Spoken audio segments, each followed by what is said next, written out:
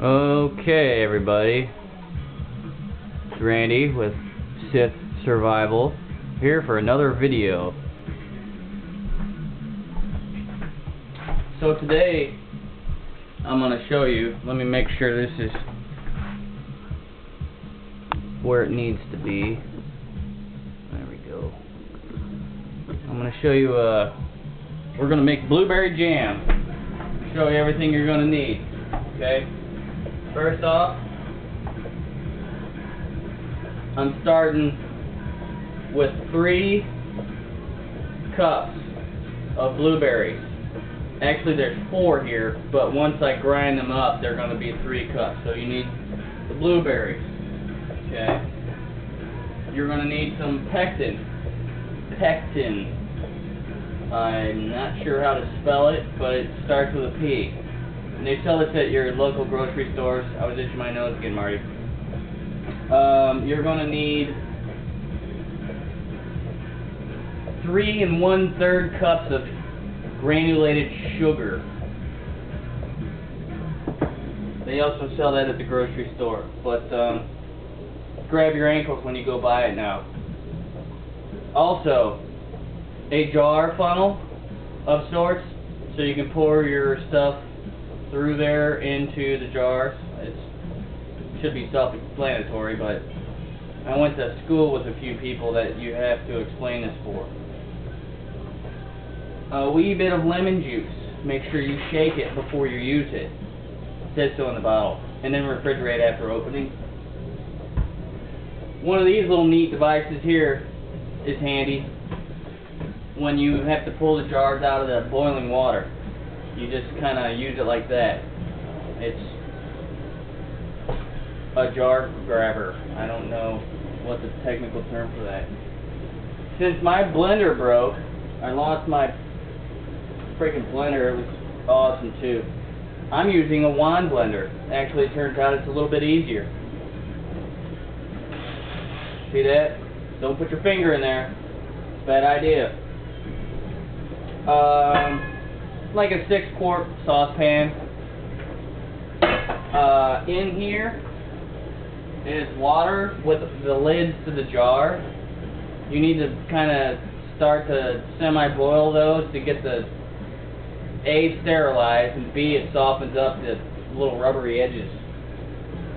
And make sure this is in view. Yeah, you can still kind of see it. You don't have to use a pressure cooker for this, but since it's a large pot and it's a pressure cooker, I'm using it. You know, just something to put the lids over. You basically put your jars in there after you fill them up with the stuff. Fill it above the jars. Turn it on. Once it starts to boil, you go for about 10 minutes. Is what I found best. And I'm running about 7 or 8 jars at a time. So again, 3 cups of mixed up blueberries, 3 1/3 cups sugar. It's probably going to require 3 tablespoons of pectin in the whole mix.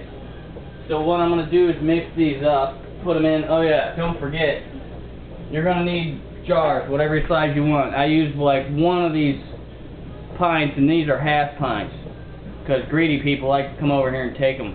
So I give the little ones away. You're going to need some sardines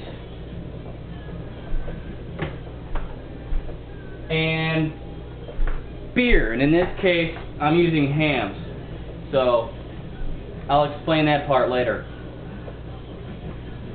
Actually, the beer part should be self-explanatory, and I'm full of shit. You don't need sardines. I just had them laying there and thought I'd throw that in there. Okay, so what I do first off is I grind up these blueberries, and I'll give you a little show. We'll get that out of the way and set that in the way again. So I take this little wand thingy and just start grinding them up till they become a pulp.